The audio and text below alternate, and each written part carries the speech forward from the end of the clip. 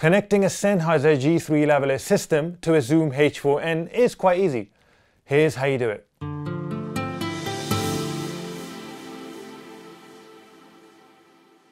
Lavalier mics can be placed really close to your sound source. They don't need a mic stand and can be clipped to a top or stuck on the skin using a small patch of moleskin tape. But these mics pick up all body movement, so placement is key. Anyway, to connect the G3 to the H4n, you will need a Sennheiser transmitter and receiver, a lavalier microphone to plug into the transmitter, a Sennheiser CL100 cable to plug into the H4n, and a Zoom H4n recorder with a power source. To start off, let's reset the receiver and transmitter and put everything back to factory settings, just to ensure that your recording won't give you any issues. Open both the battery compartments by pressing the two latches on each side of the plastic cover. Press the power button briefly to turn on the receiver and transmitter. Press the set button and scroll to the advanced menu.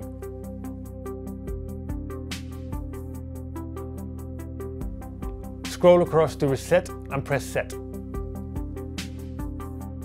A dialog to confirm your choice will now be displayed. Select yes and press set. Your selection will then be stored. Everything now will be restored to factory settings. I always reset the system and start with a clean slate whenever I'm in a new unfamiliar setting, because you just don't know what might interfere with your frequencies. After this is done, the next step is to scan for a free channel or frequency the receiver and transmitter could use, and then to sync them both up to that frequency. To scan for frequencies, go to Menu, Easy Setup, and click Set. Then select Scan New List. The scan will take around 55 seconds and will display the banks and free frequencies available for use. Select any bank that has the largest number of free channels. Press the Set button to store the new channel.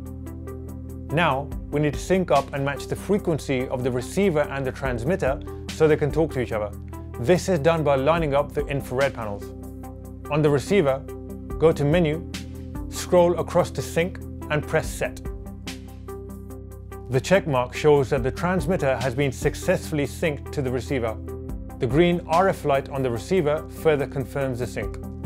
We now need to connect the system up to the Zoom H4n, but first, we need to unlink its input so the audio coming into the Zoom H4n is recorded in mono and a combined stereo track. To do this, click on Menu, scroll down to Input, select 1-2 link and turn this feature off.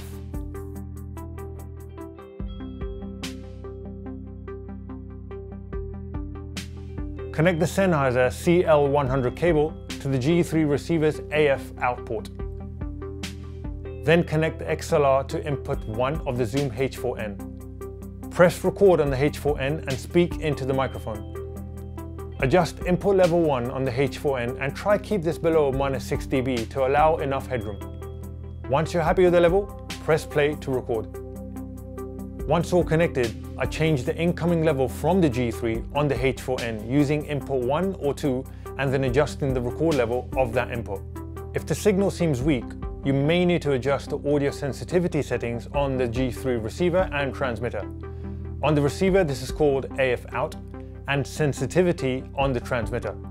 And that's how you connect a Sennheiser Lavalier System to a Zoom H4n.